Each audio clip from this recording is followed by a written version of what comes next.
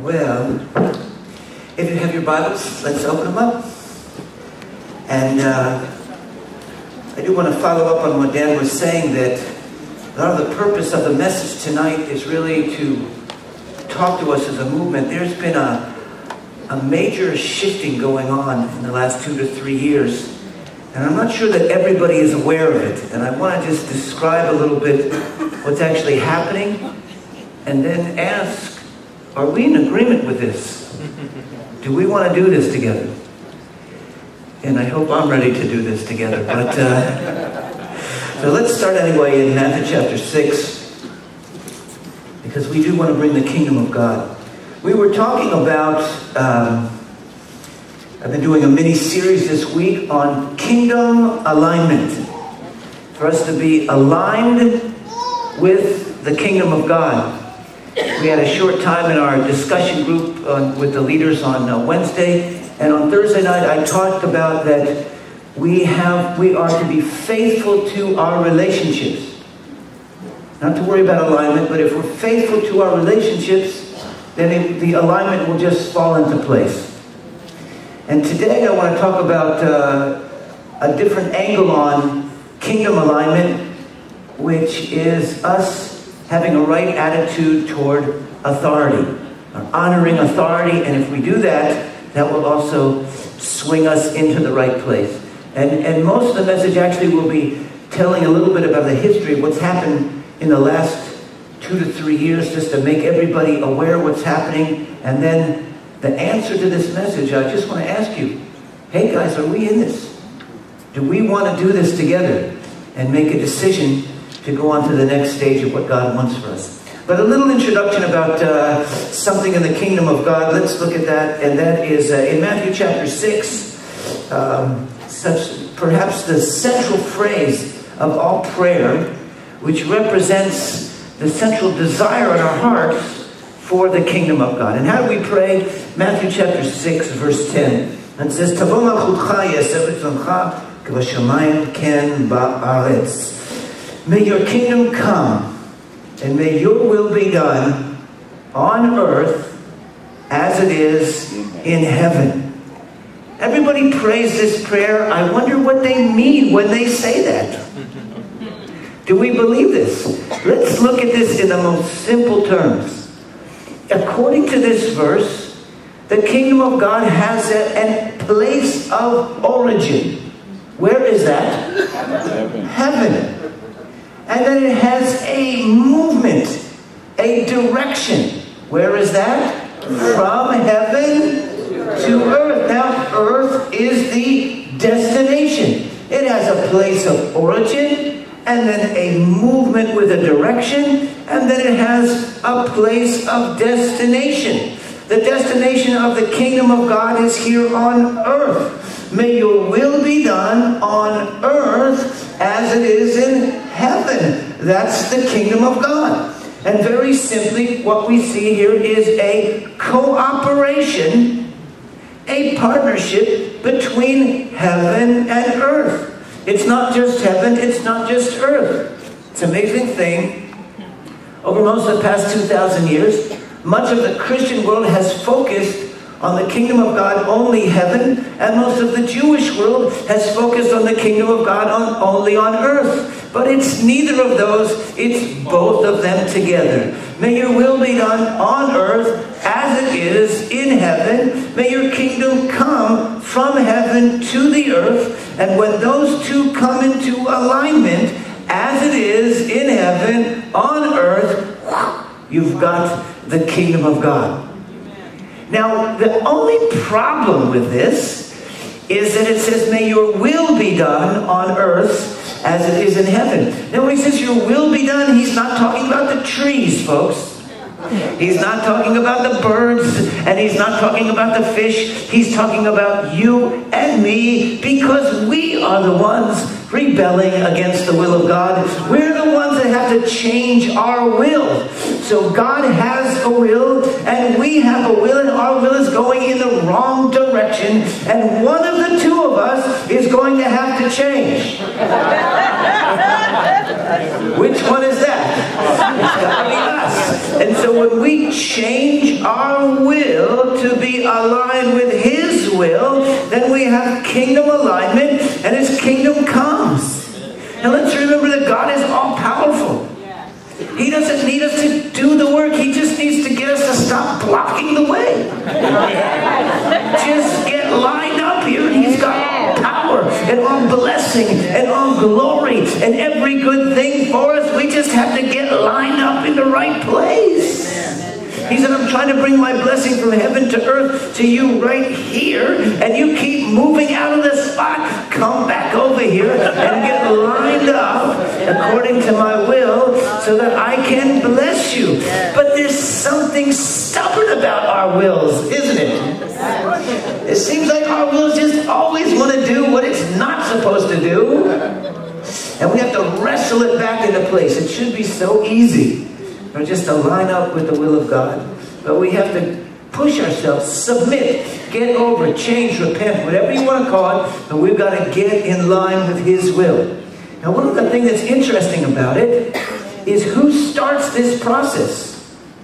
Remember that Yeshua said, I give you the keys of the kingdom of God through Peter, and what you bind on earth will be bound in heaven, what you loose on earth will be loosed in heaven. So watch this. Although the direction comes from heaven to earth, the initiative goes from earth to heaven. Do you see the difference? The direction is, your will come from heaven to earth, but then He says, I've already got my will. So now you decide what you're going to do on earth. I'm waiting for you. You want to bind, you want to loose, do it. You want to get lined up, then you'll get lined up for the blessing. In fact, you're going to be lined up for the one way or the other. You're going to get lined up for the blessing, or you're going to get lined up for the curse. You decide. But get yourself in the right place. It ought to be so simple. But it's just that we have this little problem with our will. Now, one of the things is, I want to tell you something. I'm noticing I'm getting a little older, and I've been noticing that the young people, when they give sermons, they've all got this high-powered, high-tech, audio-visual presentation when they're going along. So I went to the store today and I prepared a high-tech, audio-visual presentation so that you can understand getting aligned with the will of God here. So, let's see now. See, this is really hard to understand this concept, isn't it? Now, for those of you who are, haven't all the mothers seen this? Yeah. Help me get this off of here. So, haven't all mothers done this with their kids? I mean, there isn't a kid in the world that hasn't had this toy, right? And I want the mothers to tell me, what age group does this go with? Preschool. Huh? Preschool. 0 to 3. Preschool. I think it's preschool. Betty, what would you tell me? Age what? 6 months? You're telling me a 6-month-old baby can figure out how to do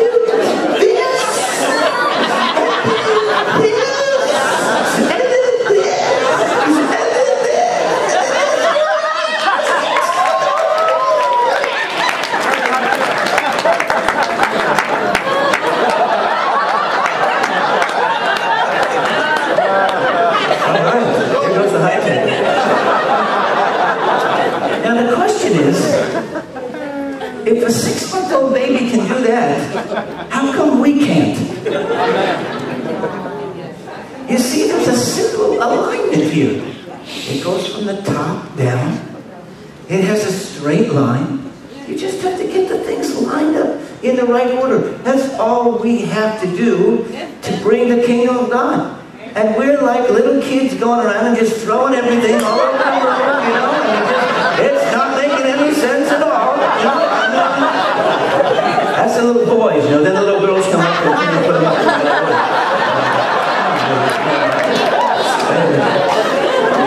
So anyhow, so we got to figure out if we can get this kingdom back into the right order. And let me see here. Okay. I want you to notice that it has to work because it's vertical. It has to go from small to wider. Do you see that? Thank you. And the same thing is for us for the kingdom of God. It goes from personal to global. Are you listening? You got to first get yourself lined up with the will of God. And then it goes out from you to your family, to your congregation, to your nation, and then finally it's supposed to get to the whole world. And we just have to be willing to get this thing lined up together. Now, if it was just people and we're all the same, you can't get any vertical alignment. You see what I'm saying? But God, He's above us. So God's alignment has a vertical alignment going up and down. Can you see that? It goes up and down. Isn't that nice? That's not hard to understand, is it? But that means in God there is a submission. He's over us. And that's the reason we don't want to get in line, because we've got to submit to Him. And we don't like that, do we?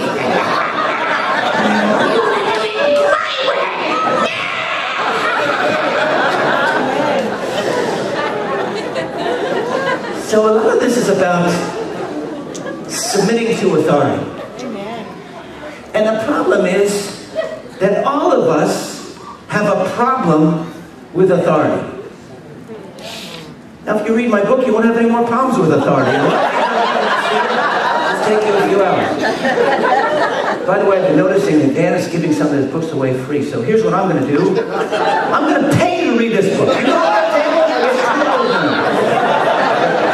So we have to get in line with this. But we all have a problem with authority. At least you do anyway. But we have, we've all had situations where you were supposed to submit to authority, and the person in authority was supposed to bless you and protect you and lead you and help you. What did he do? Hurt you. Yes, sir. And then you got authority. I'm going to teach you a little Hebrew phrase. It says when people get into authority in the first time, Asheten ole larosh, means your urine goes up to your head. I don't know if that applies to anybody in this room. But you know what happens? You get a little bit of authority, all of a sudden you know everything. And everybody is there to serve you. No. That's not the purpose of authority. The purpose of authority in the Bible is to bless. It is to protect. It is to give life. But that's not what happens all the time, is it? And what happens in whatever direction we're in, we hurt one another. We hurt one another when we hurt the other people when we're in authority, and we rebel when we're supposed to be under authority, and we're all hurting everybody, and we keep going, and it's just all messed up. And to get that straightened out, we need a lot of healing. We need to find balance. We need to get healed from the past. Those of you who have done pastoral counseling, you know the embarrassingly high percentage of young women that have been sexually abused by fathers, by stepfathers, by uncles, by friends of their parents, but when they were 12 and 13 years old. What are you going to do? Go tell that young lady to submit to authority? That doesn't work. People need healing. We need to be set free. And we need to watch out how we're hurting people. And we need to get this straightened out and get it in the right way so that we can come into the right alignment of authority. One of the things that I mentioned in this book, did you notice that in the 10 Commandments, it speaks of a relationship with parents twice. It says that the sins of the parents are visited on the children to the 3rd and 4th generation. But then God says He passes His blessing on to 1,000 generations. So you understand what God is trying to do. If you do it the right way, it'll multiply 1,000-fold. If you use it the wrong way, the whole thing is fighting against you doing it the wrong way, but it'll still pass on. Now, when God says He will visit the sins of the parents onto the children to the 3rd and 4th generation, He does not mean, hello, that He's going to punish the children for the parents. That's not what He's saying. He's saying the sins of the parents influence the children. He's not saying, I'm going to punish the children for what your parents did wrong. He's saying, wake up, parents, that what you do will influence your children for good, and that will influence your grandchildren, that could influence your great-grandchildren. That what you do, because we are in relationship with the other. It's not God punishing us for that. It's you passing on your stinky stuff to your children and your grandchildren. That's right. But if we get it right, then it'll multiply 1,000-fold. Now what does that mean? Nobody ever had perfect parents. So what it means is every single person in the world has got to look to his parents and say, the things that they did wrong, that want to influence me the wrong way, I have to stop that curse. I have to refuse to take it on. I have to recognize it as sin, call it as sin, and then forgive them of it and say, it will not go on. I will not take it on myself. I will not pass it on to my children. Are you listening? But then you look at your parents and you say, but what are the good qualities? And then I want to open my heart and stop rebelling and receive the good quality of your parents. There is no parent that was 100% bad and no parent that was 100% good. You maybe had one 99% bad or 99%, but there's got to be something good and something bad there. Every person has got to do that. And I tell young people and I tell my children, before you get married, the most important thing is you've got to get healed of the relationship with your parents. Because you don't want to take your parents into the bedroom with you. Hello? You want to break that stuff. You need to get healed of that relationship. Take the good things, get rid of the bad things, get healed, come into a right place, and then you can relate to your spouse, you can relate to other people, you can relate to your children. But you've got to get healed on this authority issue. Because it will either be used for blessing or for curse. Let me give you another example. You remember that the rich young ruler came to Yeshua and he said to him, what do I need to be saved? What a messianic Jewish answer that Yeshua gave him. He said, listen, there's a two-part answer here. It depends what you're asking me. Are you asking me for what is the minimum you have to do not to be damned? Or are you asking me what do you need to do to be perfect and have eternal life now? And he said, it's two different things. He said, the minimum is this, just keep the commandments. And the perfection is, sell everything and come after me. Now that's what we want. But I want to tell you, God doesn't punish people. Don't get offended. He doesn't punish people for having wrong theology. He punishes people for sinful activity. He punishes people for evil. And he doesn't punish people for not separating meat and milk. That's not what it is. In fact, a man asked him, another good Jewish answer, well, which commandments? And what did Jesus do? He quoted from the 10 commandments. In fact, he only quoted from 5 of them. Now listen to me. Jesus here established the fact that there are moral absolutes in the world. And in fact, he said it's so simple. It's not even the 10 commandments, it's only 5 of them. There are only 5 moral absolutes in the world. There's only 5 things that will bring upon you punishment for damnation. And they have an order to them. And it goes like this. Do not kill, do not commit adultery, do not steal, do not lie, and then honor your parents. That's all there is to it. Now, it doesn't matter if you're a Muslim, if you're a Christian, if you're a Jew, if you're an atheist, if you're a humanist, if you're a Hindu, those 5 things apply to you. You cannot kill, you cannot commit adultery, you cannot steal, you cannot lie, and you have to honor your parents. Are you listening to me? Yes. The problem with the people in ISIS, for instance, they are facing damnation from God. And it's not because they believe in Muhammad, it's because they're murdering people and raping them and plundering them and stealing people's money. That's what they're going to get punished for. Yes. And if you say you believe in Jesus and you're doing the same thing, you're going to get punished. That's what it's for. The judgment of God comes on people. It is a punishment for wrongdoing, for evil. That's what you get punished for. And he said, if you get that straight, then, he said, then you can come on. He said, then what do you want to be like when you stop getting the wrong stuff? And what do you want to be? And this is, you can say, well, why do we need Yeshua then? Because, well, what do you want to be? He said, I came to transform you to be like me. Right. And if you don't have him, who are you going to be like? And he takes us and transforms us into him so that we can be children of God, live in glory, rule in the world to come, and all the other wonderful things in the plan of God. And the punishment comes on just for those 5. Now, it's obvious when I'm talking today, I want to talk about, what about that 5th one?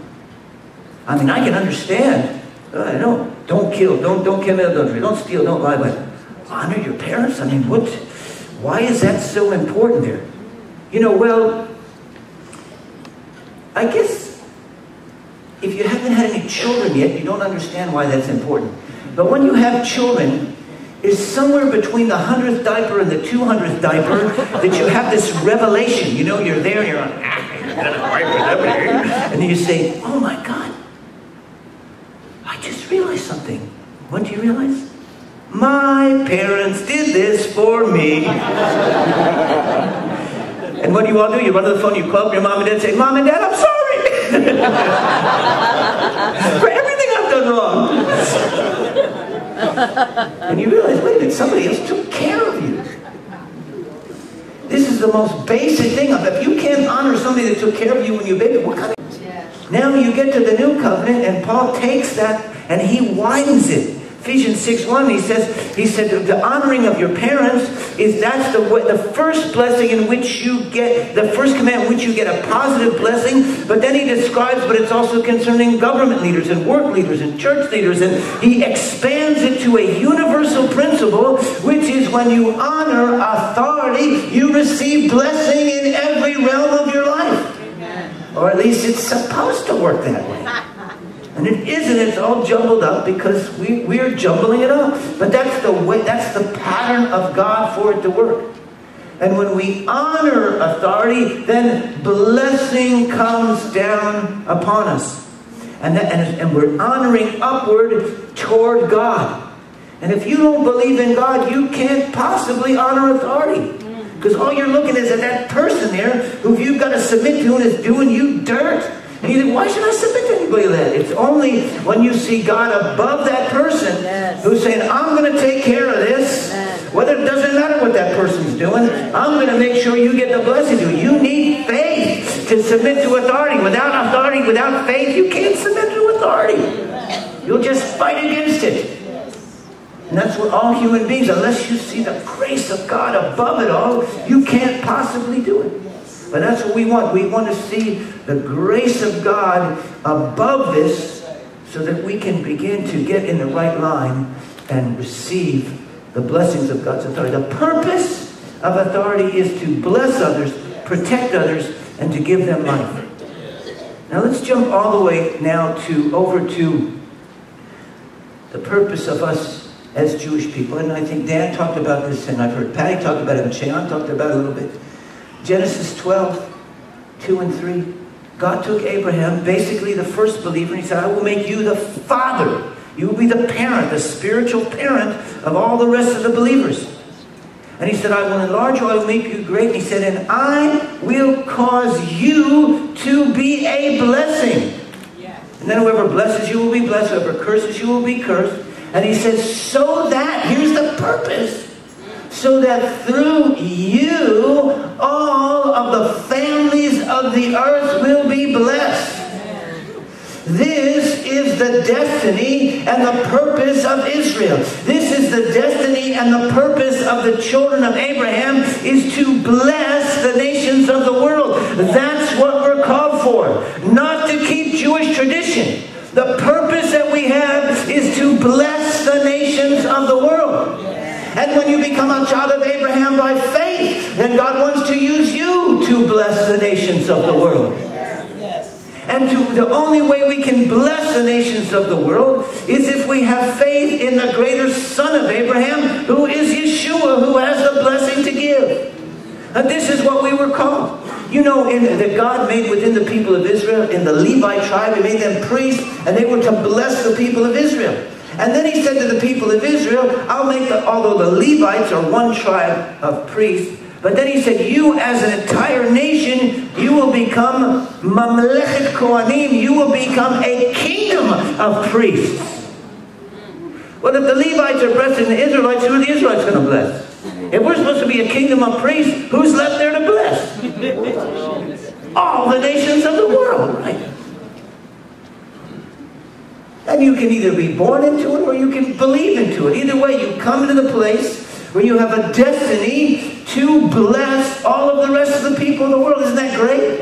And when you understand that your purpose in life is to bless others, then God is going to give you authority. Do you see that? Because the purpose of authority is to bless others. If you're not looking to bless others, if you're looking to get blessed yourself, then you're going to try to take authority. You got that? But when you want to bless other people, God wants to give you authority. We never take authority. Never. We only desire to bless others, and then God gives us authority as a tool so that we can bless others. Is that making sense? Yes. And we want to bless all of the nations of the world. That's what we're here for. That's what Abraham was there for. You can't get any further back in Jewish identity than that. That's the first sentence, is to bless the nations of the world. Oh, we Messianic Jews love that verse, don't we? Because we want to bless the nations of the world. No, you stinking manipulator. We use that verse to go out and get offerings from the Gentiles. Hey, give us money and God will bless you. That's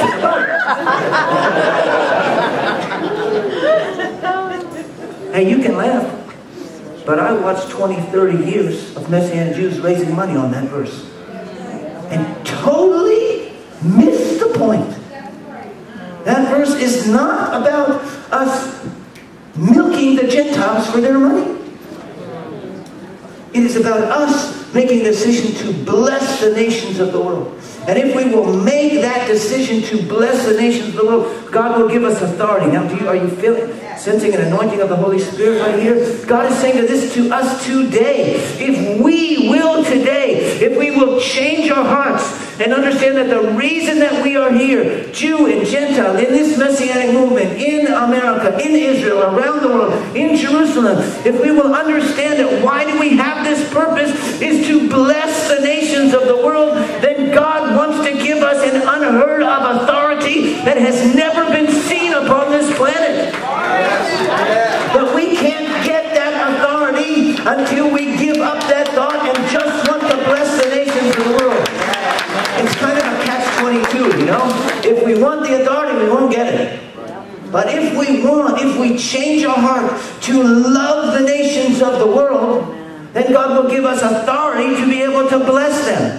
And here's the change of heart that God wants for us, for all of our congregations. It doesn't matter, MJA, Tikkun, UMJC, the Israel congregations, the Russian congregation, whatever it is. God wants us to change our hearts and say our purpose here is to bless the nations of the world. And God is waiting. Would you please change your heart and understand that that's what you're here for, is to bless the nations of the world, because I want to give you a restored apostolic authority that will change the world and bring the kingdom of God. But I can't do it with you while your heart is still self-centered. You've got to get the understanding that we're here to bless the people of the world. And if we will desire to bless the nations of the world, then God will give us authority over the nations of the world in order to bless them.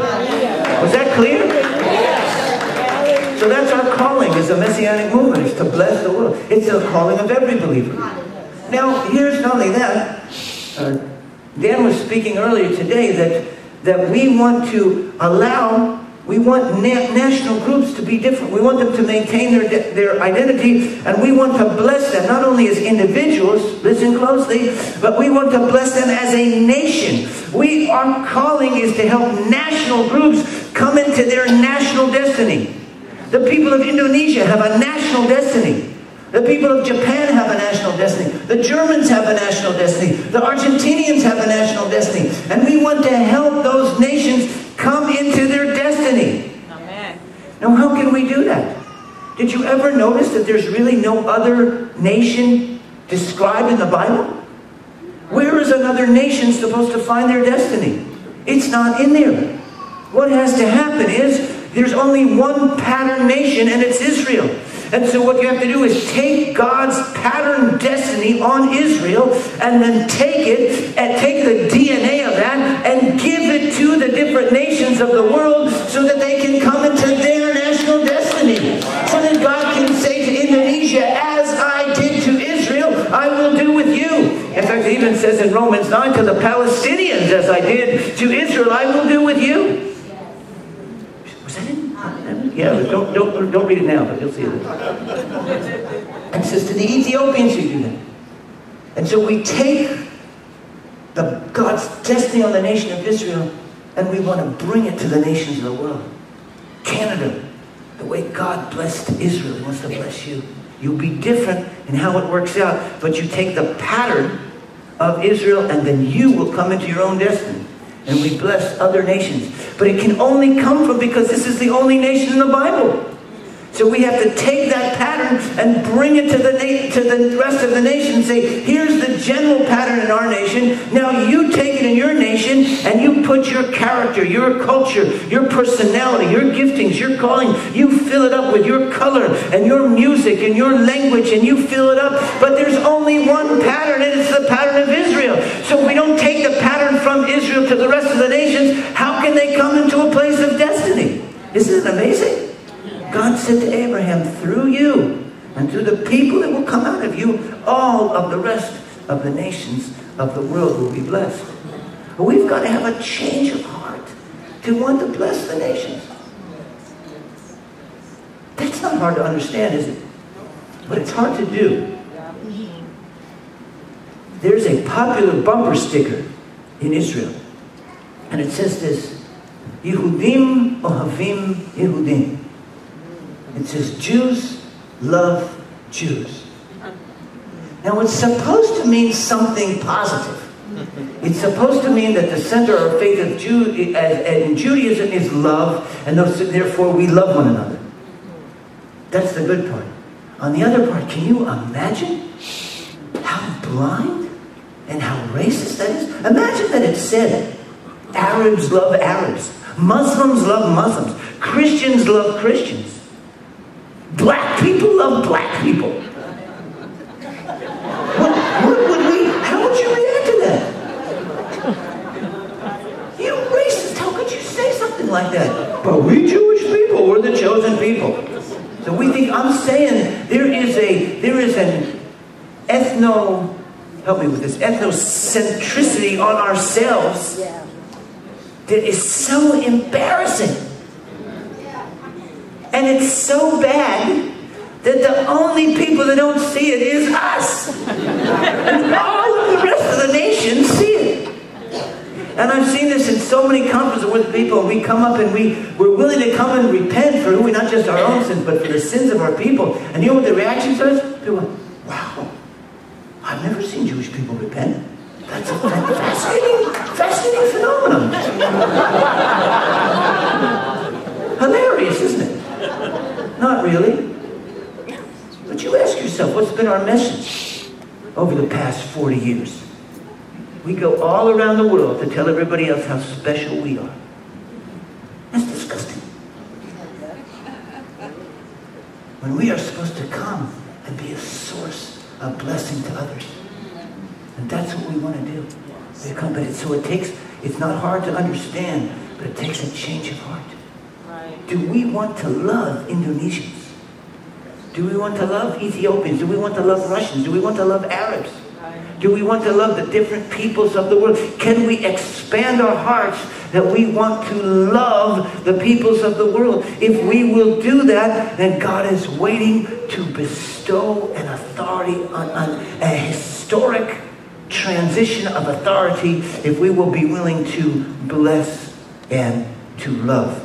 Hallelujah. So we need to get healed and be willing to submit to the Lordship of Yeshua in our own lives and be willing to bless others.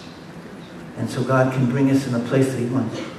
Let me take a pause for a moment and and talk a little bit about what's this transition that I was mentioning that's happening in our congregations. You know, one of the things that Dan taught us back in the early 80s, that we believe that God was restoring his kingdom upon the earth. Not only was he restoring the Jewish roots of the faith, but he was also restoring such things as the fivefold ministry. So we believe in restoration. The word tikkun means restoration.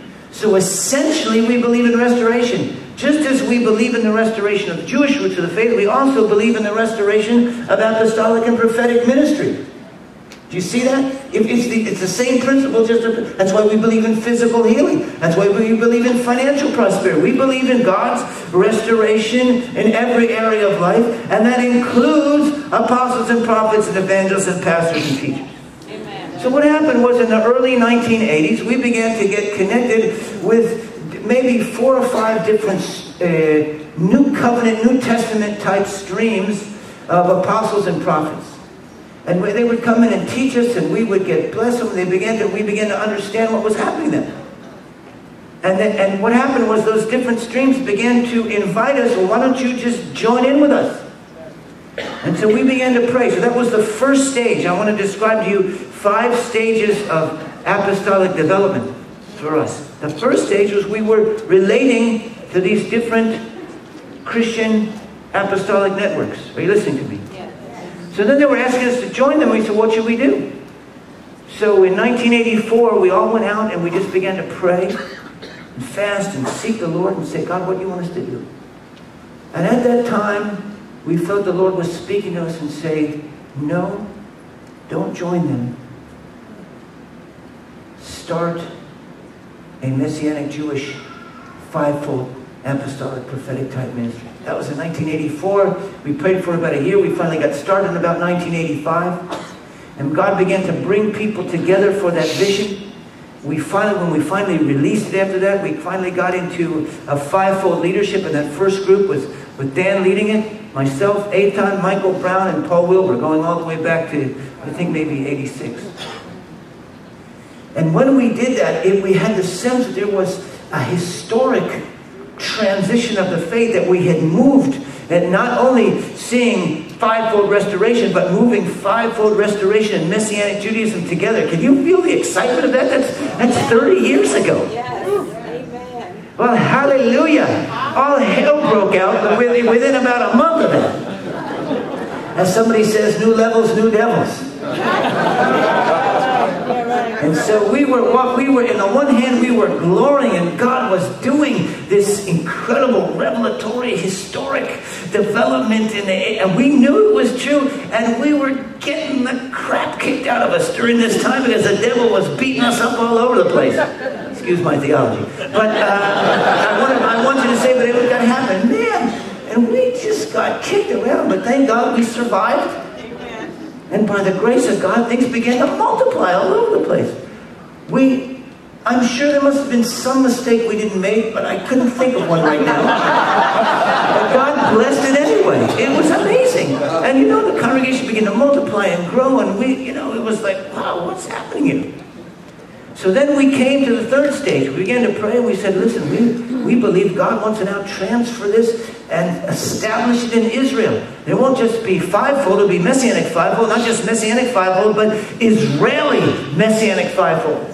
And that happened in 91, 92, and 92 when I went over, and then Eitan went over, and then a few years after that, then Eitan began to start a Ohel Rachamim, the Tents of Mercy, and it began to grow. We started with one home group, and it began to grow and then multiply, several home groups, a congregation, another congregation, another congregation. Now it's growing, and then it actually became, in a certain extent, a first fivefold mini little network there in Israel. And it had been broken through. Thank God. Amen. Hallelujah. Amen. So, after a few years after that, then we finally felt that we were supposed to start. That was always the plan, that we would have 3 networks, one in America, one in Northern Israel, and one in the Jerusalem, Tel Aviv corridor. So finally we felt that we were ready. And so we just started in 2004. We said, okay, God wants us to be able to start another team in the Jerusalem area. And as Eitan, with his pastoring skills, started it with a home group and loving people and bringing, that's Eitan. So we said, but the people that started gathering around me, we started praying and prophesying, and that's what we do. It's just different ways you come into it. So, and we started a little group, and I said, well, listen, I brought that group, and I said, let's believe to be like Yeshua and the 12. So we gathered around 12 young Israelis around us. We began to worship every day and receive prophetic revelation and teach and share and build covenant together. And then out of that came Revive Israel and the prayer center and the evangelistic center. And then started the congregation in Jerusalem and then in Tel Aviv. And then all of a sudden, boom! All of a sudden, God had built this. This was the next stage up. This was the fourth stage, where it wasn't just an Israeli Messianic fivefold, now was a Jerusalem-centered fivefold ministry. And new levels, new devils, man. It's like we grabbed a snake by the wrong side, and it didn't work out like Moses, where it turned into a stick. We got pinned up a lot, But when that happened, then a whole bunch of other things started to change. It was like, all of a sudden, when you get to Jerusalem, it's kind of like that's the last stop. You know what I mean? And when we were there, all of a sudden, things started, we felt this shifting going on in the body around the world. And we were barely surviving. We were just holding on with our fingernails, trying to get through this from day to day. And then some people began to hear about that. And they said, what? There's an apostolic prophetic team coming out of Jerusalem? And people began to say, well, we want you to bless us. In fact, we want to be aligned to you. In fact, we want to be submitted to you. In fact, we want to be we were going, help, what's happening? Everybody started turning around and we couldn't, it was like out of control. I'll give you a few examples. There was a few years ago, the last time we were at the large Kansas City Israel Mandate, and I got up there and I prayed. The Lord gave me a message to bless the church. So I got up there at the Israel Mandate at IHOP, and I gave a message on the glory of the International Ecclesia, the glory of the International Church. So our friends were going, Usher, what are you doing? Hey, talk about Messianic Judaism. I said, I don't know, that's the message God gave me. Mike Bickle got right up after that, and he said, here's my message. And I call it the PAL message, P-A-L. And he said, in the end times, the Messianic Jews are going to take primary apostolic leadership of the body of Christ. I said, my pen fell out of my hand when I went to Mike, I said, did you hear what you said? Do you believe it? He says, yeah, I believe it. So, what? And then I told you that story, how then we met with all the leaders of a Glow International. And they said, oh, there's a fivefold ministry coming out of Jerusalem. We've been waiting for this. We want to submit to them. Here we go. Submit to this. We're barely surviving here. There's nothing. We don't have anything to submit to. They said, we don't care. And they said, look, it's not about you. It's about us getting lined up with Yeshua's second coming and his kingdom. We don't really, you're just a pawn in this situation. We want to get lined up with his kingdom coming. And then I told you the story that happened with the Chinese. The Chinese story is amazing, and I can't go through the whole thing, but I want to tell you something. 100 years ago, the early Chinese believers, pioneers that were persecuted and killed, they had a vision, a revelation from God, that God was going to bring a revival to China, and they were going to bring the gospel back across Asia and bring it back to Jerusalem and bring it to pass, and bring the kingdom of God to come to pass there. And they've been believing this for decades and decades. And the people that started this, the original movement of that, all those people basically died out, and they thought it's not going to work. Have you ever heard this story? They marched across China. They marched across China to Western China to cross over, to bring the gospel. And then Mao came into power, closed the gates, persecuted them, killed all the Christians. They were left there, this little tiny community on the western side of China. They never got out of the country. And Mao killed all the Christians, burned all the Bibles in the country. Nothing happened. And they thought that was the end of it. They were marked. They were going on foot to come back to Jerusalem. And then 1979, boom, boom, boom, boom, started to be miracles.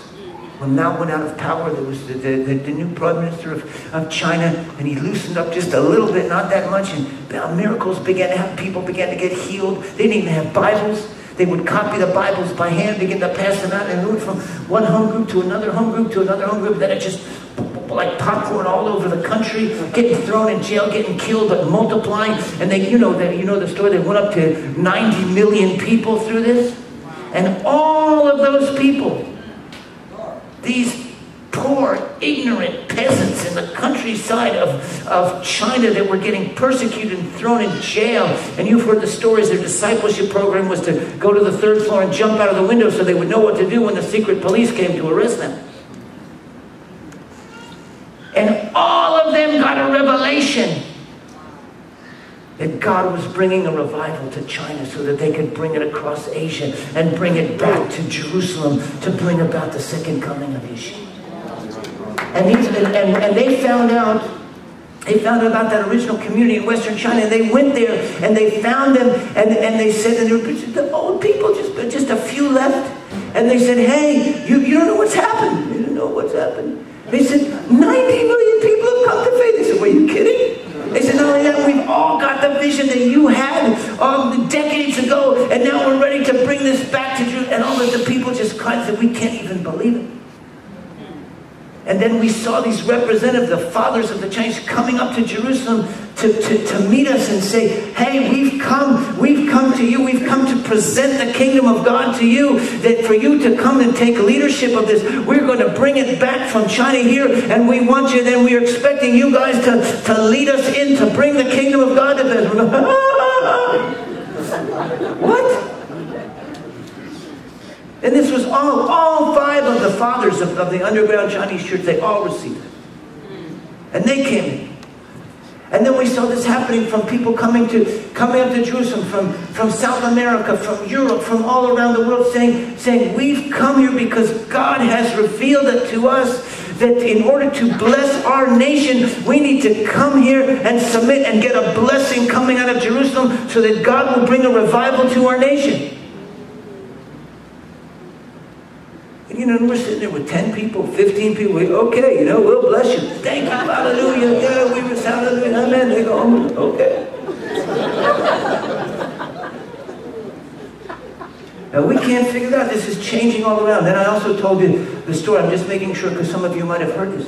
And then just this past year, I said, well, we've been having this tension between the Arab believers and the Jewish believers. It was getting very tense. And when the Chinese came, they brought us together to prayer. And then we just said, listen, we're going to start praying and worshiping. And God's going to bring a solution here. Man, when all those Chinese pray, there's nothing you can do but just, it's going to happen. So we're just there praying for days. We got the Jewish believers and the Arab believers together, and the Chinese are worshiping, and okay. And then all of a sudden, the Spirit of God starts to fall. And one of the Arab pastors gets up and he says, well, look, I can't even believe this, but the Spirit of the Lord is dealing with me that we have to be married to the Jewish people. And then he said, not only married to it, and he was shaking. He couldn't get the words out. And he said, not only that. He said, we need to understand that in this relationship, it's the Jewish people that have part of the husband. And we have to come and not only be married to them, but come and submit to him. And he's weeping, and the Holy Spirit's falling. And he's saying this, and I'm standing there, he's, talking to us, but he's talking to me there, and I go up and I give him a hug, and and people are weeping and crying, the Holy Spirit's falling. And there's a whole bunch more of that story, but I just want to touch that one part. And see, and I began to realize at this time, listen to this. If we say that God has given us special, renewed, apostolic authority on the Messianic Jews in Israel, nobody will believe it. And not only that, it's self-centered.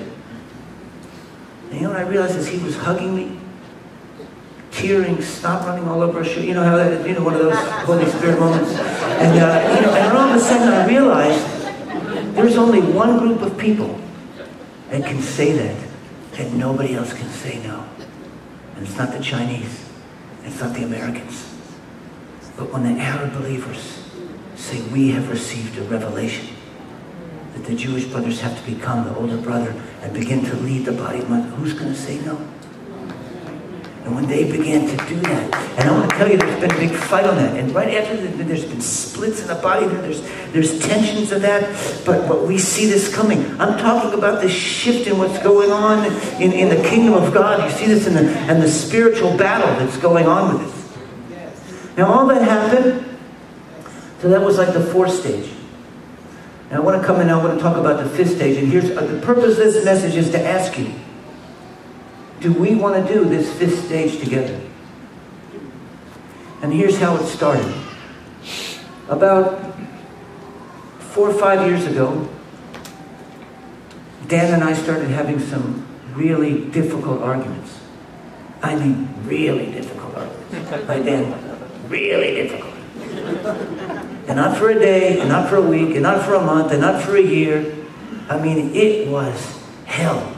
Every single one of our conversations, boom, boom, boom. It was terrible.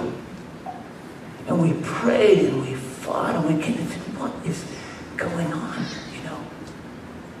And we hit a lot of people and said, listen, let's just quit. Let's just, you know, it's over. But we have this great theology, and that is that we're stuck. You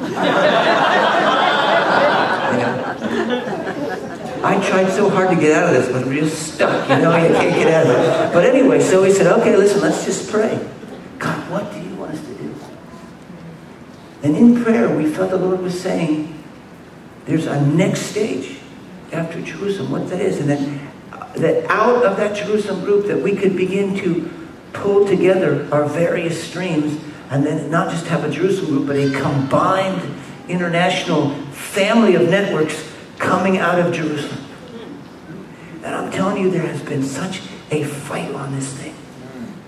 And this is the shift. That's why Dan's moving to Israel. That's why Ben's moving over to Israel. That's why, because we feel that God is pulling together Tikkun and Ohale and Revive and wants to, and gateways, and bringing us back together to bring us together as not just as a team, but as a family of teams to come back together and unite around a Jerusalem-centered base and say, God, if we will do that, it will just get everything lined up in the right way, and maybe it would just release a blessing from God. Are you hearing me? Yes. And so this is what it's all about. And we're saying, hey, do we really want to do this?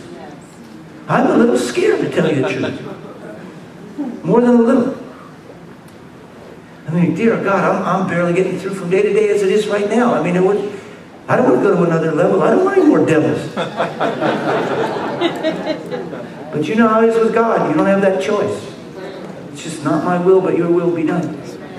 And what we're saying to you is, after 3 years of prayer and devotion, a lot of arguments, that we believe that this is something that God wants to do, is to bring these gateways and Tikkun and Revive and Ohale and other brothers and sisters that will be connected with us from different streams, and begin to unite us together as a family of networks coming out of Jerusalem that will be able to bring an alignment for the kingdom of God. So the question is, listen, guys, this is a new paradigm for me, for Dan, and it is for you. So I'm here just to try to tell you that, folks, this is what's brewing. This is the shift that we say, that we think is happening from the Lord. And so we want to just be out front with this and say, guys, are you in this with us? Do we want to do this together? Don't say yes, yes. I mean, but another 10 minutes, we'll get to this. 10 more minutes. So I'm saying, we feel this is what's happening. And things have been happening so fast. And it's connected with this. I want to come back to this thing of honoring authority one more time, and then we'll pray. So one of the things we began to see was our covenantal relationships, that what we talked about on Thursday. Just love one another, be faithful, and God will set up the alignment. The other thing is to honor God's authority and then let God begin to position things. So I'll give you an example. So we're with our team at Revive Israel, and we're praying one day, and we're just getting, so wait a minute, you know, we really believe that Aryeh Bar David is an apostolic father in the land of Israel. And we said, you know what, we need to honor this guy. So we called him in, we asked him to teach us, we honored him, gave him a blessing, did all kinds of things with this, and gave him a gift and everything, and it was, and he said, well, what are you doing? I said, listen, I don't know, we want to get in right line, we want to submit, we want to honor who you are and receive that. And something just began to open up in the Spirit. And we moved into a partnership between Revive Israel and Yad Shmona, and began to build this new neighborhood that's coming up in Yad Shmona. And it's going to become the first, really the only messianic kibbutz in the world. It's going to be a city on a hill, and it's all just because we just took one day to humble ourselves and come before Him and say, we recognize the calling upon your life, and we honor you and receive that. And that opened up the hearts of everybody there, and they received us, and we received them. We came into a partnership, and this thing has been birthed. And then we went, I took some of our other friends, and we went to Ari Sokolon. And I said, look, Ari, we want to honor you. We see you as one of the fathers here in the land. We begin to honor him with no other plan. That was it. You know, his response was, hey, do you want to take the congregation that I planted here? I want to turn it over to you. And see, things like this began to happen. You see, when you begin to honor authority, it brings you into a right alignment for God to release the blessing. And it doesn't matter how the person acts, good or bad, that's not the point. You want to get in a right alignment so that God can release the blessing on you. In some ways, it's totally selfish. It's just that to get there, you got to be really humble to get to that point. You know, God kind of tricks you that, you know. So, but it's so, well, we began to watch this happen. Here's another thing that happened, just to be a little honest with you. In one of these sessions where we were having an argument, here's how bad it got. We were sitting there, Dan was there, Eitan and me, and David Rudolph. We're sitting there. And I wasn't exactly in the spirit. And I said to David, hey, why are you even here? Why should you even be in this group? I mean, you're over 70, I don't understand. You know, you've already turned stuff over in gateways to your kids. Why should you even be in this group? Spiritual guy that I am. So then I said, no, but honestly, I said, I want to tell you something. How did it work with you and your gateways team? They've got five campuses around the world, just fantastic discipleship school. And he said, Asher, here's what happened. He said, I turned the authority over to each one of the campus leaders. And he said, now I don't have any authority with them. I just have influence because they honor my influence as having been the father, but I've released all the authority. And I said, David, that's what I wanted to hear. Now I understand. That's the pattern that we're going to go for. And that's what I want to go for. And that's what Dan wants to go. We want to move into the place where we're going to give away all the authority, and we're going to come into the place where we don't even have authority. We're just going to be respected fathers and grandfathers where it has influence of the younger people listening to our advice, where they're taking it out and they have the authority, and that's where we're moving. I said, oh, that lines up. Thank you, David. Stay. Hallelujah. And that began to open up, and I started going to our teams. I said, guys, here's where we're going. I want to work myself out of a job here. I want to give everything to you, and all I want at the end, I just want to have a place of respect where you're listening to what I have to say. That's all. You don't have to do it. Just listen to it. That's all. And you can begin to see this transfer going on. It's so beautiful. And then what happened when they came over, this was just 2 months ago. They came over and we had Matthew, David's older son, came, and we're all praying together, and all of a sudden we got a revelation that he had just stepped into an apostolic anointing and authority, and we all laid hands upon him. It was a prophetic moment. The Holy Spirit fell. We laid hands upon him and anointed and appointed him as the first of the second generation apostle. The first time it ever happened, we said, this is a paradigm breakthrough for us. See, David is moving out of authority, coming to a place of respect, and his firstborn son is stepping in as the network leader of those, and we're recognizing that. We said, we did it. We just got to a second generation of apostolic transfer in a grandfather situation where we have maintained the tribe. Are you listening to me? Yeah. This is awesome. And things like this, I mean, I could tell you so many stories as God is realigning things quickly, bringing us into covenant, into alignment, into generational transfer, into a tribal sense of relationship with one another so that He can release His blessing. And I think that's probably all the examples that we have the time to go over tonight. But I just want to tell you that there is a blessing involved here. And we don't know exactly everything that's going to happen, of course. But this is the direction we feel God is leading us. And we just want to be honest with you. This is what we think God wants us to do. And do we want to be part of this together? You know?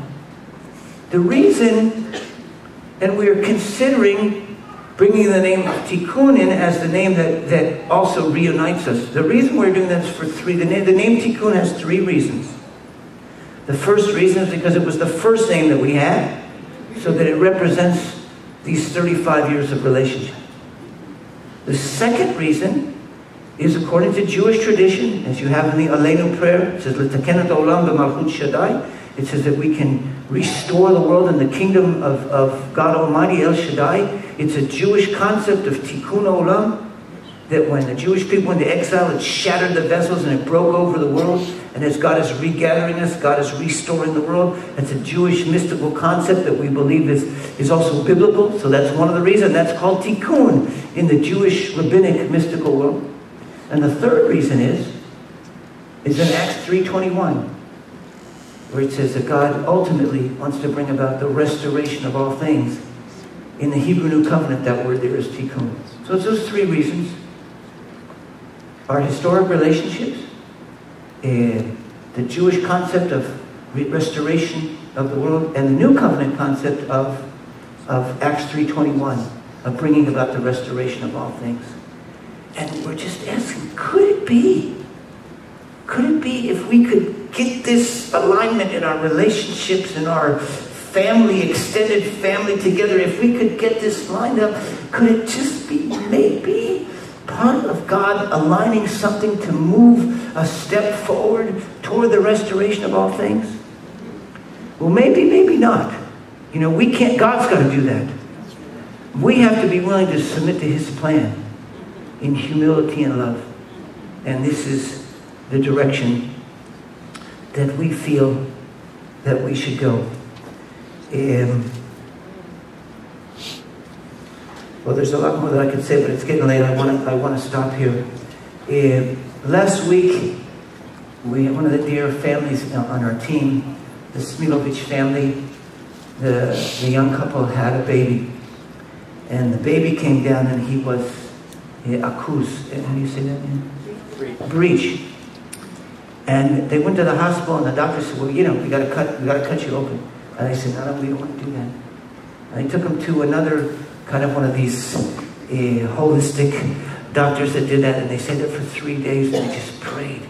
And then finally the baby just came out. You know, because you've got to get aligned up in the womb to be able to come out. And I just believe that maybe God wants to burst something with us here. Burst something that could be a blessing beyond what we think. But you see, it's going to require us to be healed of our own attitudes to our authority, to want to bless the nations of the world, and be willing to submit and come together in an alignment of a family of networks together. Is that what we want to do? And is God calling us to do that? And do we want to stand together? We want to come to you as leaders and we say, we think this is what God's saying. We've been praying about it a lot. But we've got to receive this as a family. Well, that's the message. Let's stand up and let's see if the Lord will say anything. Judah or Jen, if you're still here, it might be nice for us to have a little worship in the background.